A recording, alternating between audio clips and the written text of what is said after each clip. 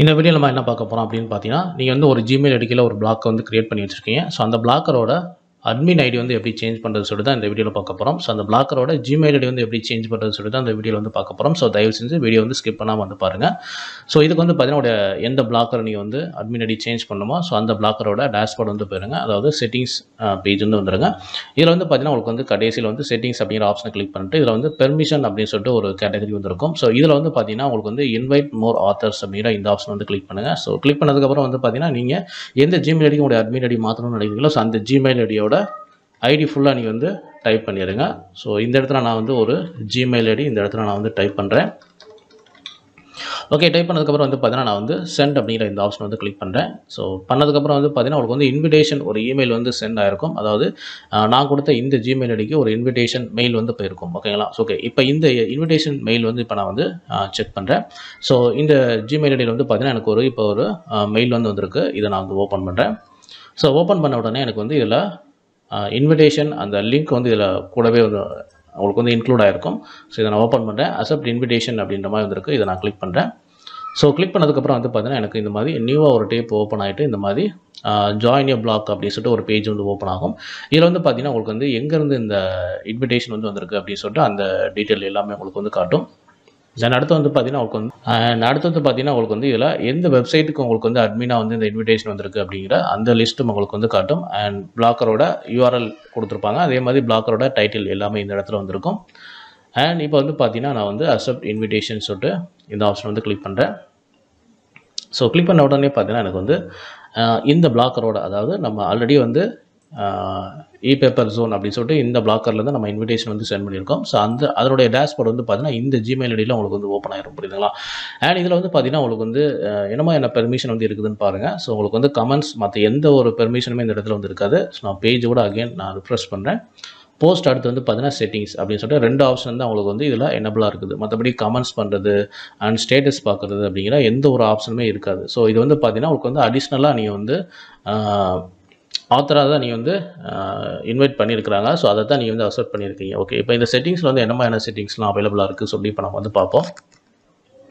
And இதில் வந்து பார்த்தீங்கன்னா, உங்களுக்கு வந்து செட்டிங்ஸ் வந்து பார்த்தீங்கன்னா, உங்களுக்கு வந்து நீங்கள் உங்களுடைய செல்ஃபாக கூட நீங்கள் வந்து இந்த இன்விடேஷன் அக்செப்ட் பண்ணீங்க பார்த்தீங்களா? ஸோ அந்த பெர்மிஷனை நீங்கள் வந்து ரிமூவ் பண்ணிக்கலாம். அதாவது உங்களுக்கு வந்து ஆத்தர் இன்விடேஷன் வந்திருக்கு. ஸோ அதை கூட நீங்கள் அக்செப்ட் பண்ணி இப்போ வந்திருக்கீங்க. அதை கூட நீங்கள் ரிமூவ் வந்து பண்ணிக்க முடியும். ஓகேங்களா? தென் அடுத்து வந்து பார்த்தீங்கன்னா, உங்களுக்கு வந்து videos from your black. So அதை நீங்கள் மேனேஜ் பண்ணிக்க முடியும். அண்ட் இமெயில் கடைசியாக வந்து பார்த்தீங்கன்னா ஜென்ரல். ஸோ இவ்வளோ தான் செட்டிங்ஸ் வந்து இருக்கும். புரியுதுங்களா? ஓகே, இப்போ வந்து பார்த்தீங்கன்னா, நம்ம வந்து இப்போ பழைய டேஷ்போர்டு இந்த பேஜ் வந்து போயிடுவோம். இந்த பேஜை அகெயின் நான் வந்து இப்போ ரிஃப்ரெஷ் பண்ணுறேன். ஓகே, ரிஃப்ரெஷ் பண்ண உடனே வந்து பார்த்தீங்கன்னா, இன்னொன்று நீங்கள் கவனிச்சிங்க அப்படின்னா, இந்த பிளாக்கருக்கு நான் வந்து டொமைன் ஆட் பண்ணியிருக்கேன். ePaperZone.live. புரியுதுங்களா? ஸோ டொமைன் ஆட் பண்ண ஒரு வெப்சைட்டை தான் உங்களுக்கு நான் காமிச்சிருக்கேன். ஓகே, இப்போ வந்து பார்த்தீங்கன்னா, இந்த பேஜ் செட்டிங்ஸ் பேஜ் வந்து நான் ரிஃப்ரெஷ் பண்ணியிருக்கிறேன். ஸோ ரிஃப்ரெஷ் பண்ண உடனே அகெயின் இப்போ நம்ம வந்து பார்த்தீங்கன்னா, பெர்மிஷன் அப்படின்னு சொல்லிட்டு அந்த ஆப்ஷன் நம்ம வந்து போவோம்.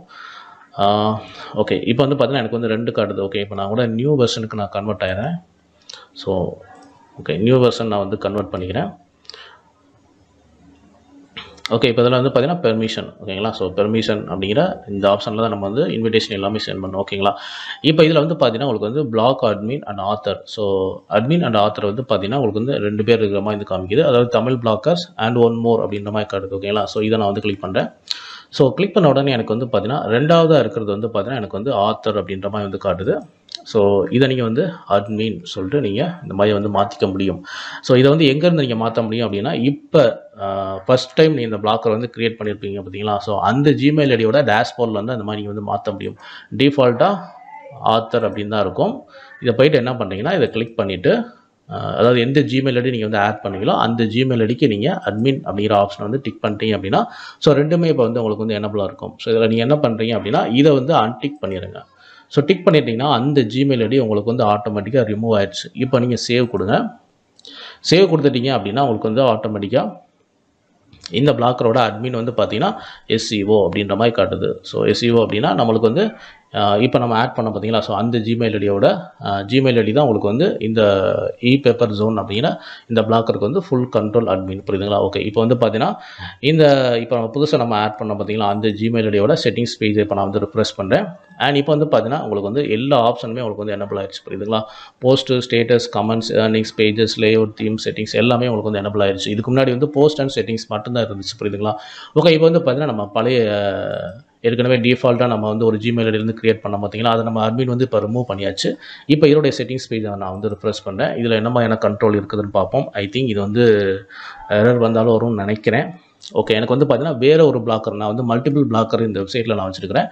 சாரி, இந்த ஜிமெயில் ஐடியில் நான் வச்சுருக்கிறேன். அதனால் எனக்கு வேறு ஒரு பிளாக்கர் வந்து ஆட்டோமேட்டிக்காக அந்த இடத்துல ரிஃப்ரெஷ் ஆன உடனே வேறு ஒரு பிளாக்கர் எனக்கு வந்து இடத்துல வந்து ஓப்பன் ஆயிடுச்சு. புரியுதுங்களா?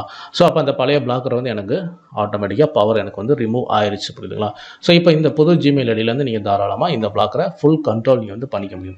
ஸோ இப்படி தான் வந்து பார்த்தீங்கன்னா நீங்கள் ஒரு ஜிமெயில் ஐடியில் பிளாக் வந்து கிரியேட் பண்ணிட்டீங்க. அந்த ஜிமெயில் ஐடியில் அந்த பிளாக் வந்து இருக்கிறது உங்களுக்கு பிடிக்கலை அல்லது வேறு சில காரணங்களுக்காக வந்து பார்த்தீங்கன்னா அந்த பிளாக்கரோட அட்மின் ஐடி டோட்டலாக நீங்கள் சேஞ்ச் பண்ணணும். பழைய ஜிமெயில் ஐடியை ரிமூவ் பண்ணிவிட்டு புது ஜிமெயில் ஐடிக்கு டோட்டலாக அந்த பிளாக்கரோட அட்மின் வந்து சேஞ்ச் பண்ணணும் அப்படின்னா ஸோ இந்த மெத்தட் மூலிமா நீங்கள் வந்து ஈஸியாக வந்து பண்ணிக்க முடியும்.